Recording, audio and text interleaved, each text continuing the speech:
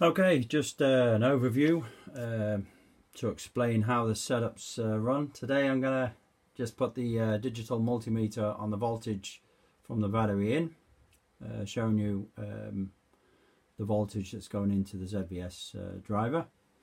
Then there's a digital multimeter showing the voltage AC output from the bifilar on L4, and a probe not touching anything. Hopefully we can pick up something. It's pretty difficult because of the waves and the frequency. On this setup, it shows you've got L1 from the ZVS into the L2, which is connected to, I'm calling it L5 instead of the top load. I've got a copper wire, copper tubing instead. Let's see how that works. To a spark gap and then down to earth. At some point I'll put a bulb in here as well, so we can take some of the power coming back, but that's not today. On L3, which is inside L2, which you can't see, I've got an LED driver. Before it was powering an incandescent bulb. So today I'm just going to see if I can put a LED driver on to show that we're getting some AC input. Basically the next step will be, at some point when I can, buy an AC to DC converter, and then see if we can have 24 volts back in to the ZVS. Of course I have some capacitors here that can load the DC, so that it can release slower than what we're putting in. So that's where we are.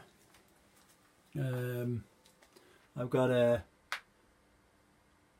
not very clear, but this is it at the moment, before anything. So what I'll show you is we're using a picoscope 2000 series. The probe is just here. It's not directly connected, so it's in the field. So we have digital multimeter here, which will give me the value of the DC voltage coming from the battery to the ZVS driver. This is another external battery powering the fan. Just keep it cool. That's not in the drawing. So go from the ZVS to L1. I've moved it from the mid section over to this end, thinking about Don Smith and a lot of what he was doing. I could see from a lot of his dipole setups that he had it, when he came closer to the midpoint, the power was lessened, so it was before the midpoint. So I'm going to give it a try and see what results it gives us. This is the bifilar L5, and we have a probe in, a digital multimeter in, which is here. That's going to show us what the voltage is AC coming out from the bifilar. So I'll switch you on and see what it gives us. So where are we? We are ready and set.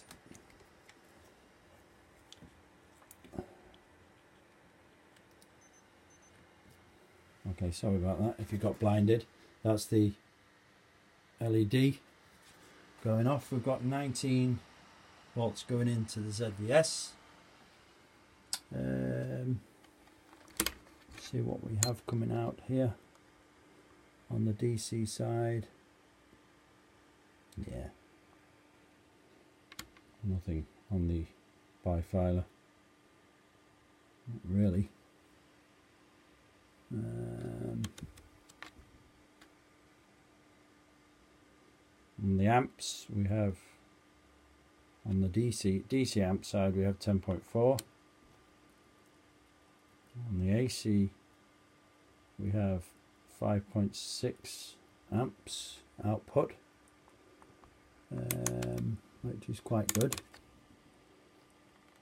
if I check on the DC on the input, no, we can't do that right now. But anyway, this is the shot of what's happening from the top load. If we can see on the bottom there, we have frequency at about 13 kilohertz.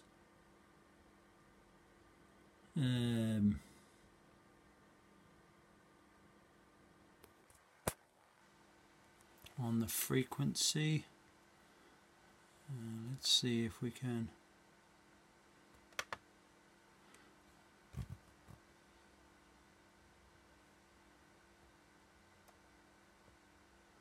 hold trace. Okay, so AC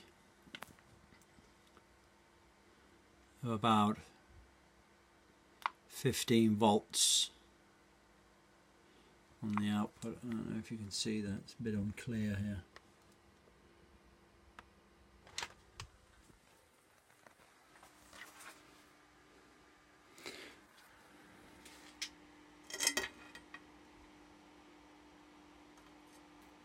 You can see we can still, like as before, we've got enough power through the top load.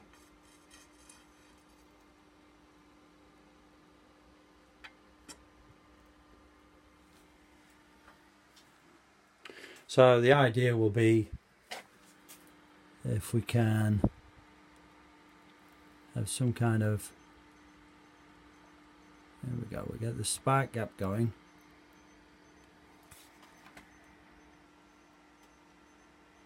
Okay, so now we've got a spark, you can see that, and we have a bit of interference. So we have 1825. Okay, now we're back. So we have on the amps, we have still 9.6 out. What I'm going to do here,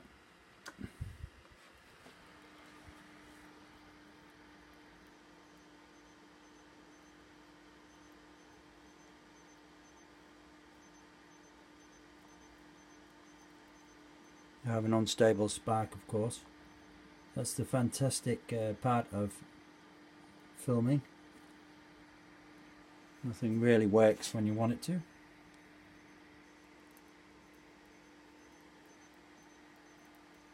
Okay, so we're stable again. Let's see what we have here.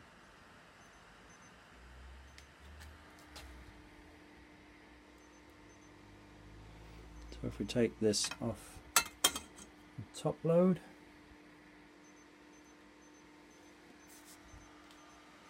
yeah, I can't see there's a difference there, but let me see what the amps in.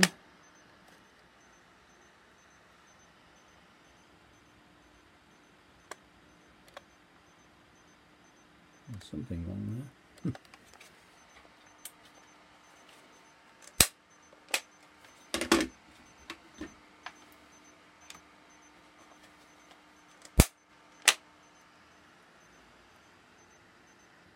Amps in AC 1.6. Okay, and then we need to stop this because it's quite warm. So yeah, I didn't see any difference with moving the induction coil over here. The amperage was higher on the output. I'll have to do some more tests. Yeah, so basically that's where we're at. As you can see, we could have power coming off here, and yeah, and of course power coming off from the top load, and basically I can put a bulb in here and that will also light. But that's, yeah, that's what we've got at the moment. quite a lot of amperage. You just need the some form of getting the voltage up from this bifilar, because if we can take this AC and rectify it, not just with a normal rectifier, it just doesn't seem to want to do it very well.